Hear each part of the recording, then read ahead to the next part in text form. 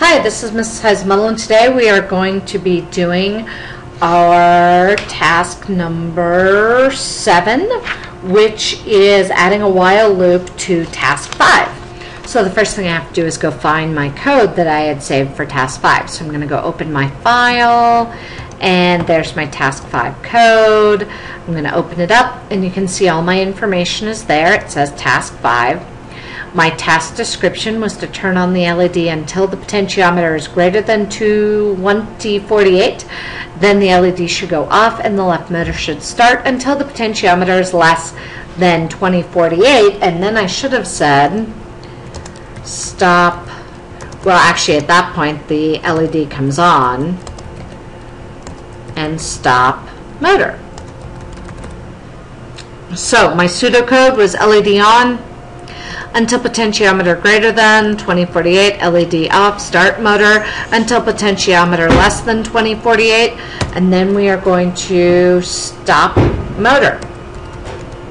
Well, actually, then we would turn the LED on and stop motor. There we go. So I just added a little bit there to my pseudocode to make sure it was right. This is the actual code that I typed in. I turned on my LED light, which I had named green. I know it's named green. In my actual thing, it's red, but that's okay. It doesn't matter. The test bed just wants to call it green. So we are going to, there we go. It's on, potentiometer greater than 2048. The name of my potentiometer, again, is potentiometer. I know, very unique. Then as soon as it gets to that greater than point, it's going to turn off the LED and turn on the left motor. Once it's less than that, it's going to turn on the LED and turn off the left motor by stopping the left motor.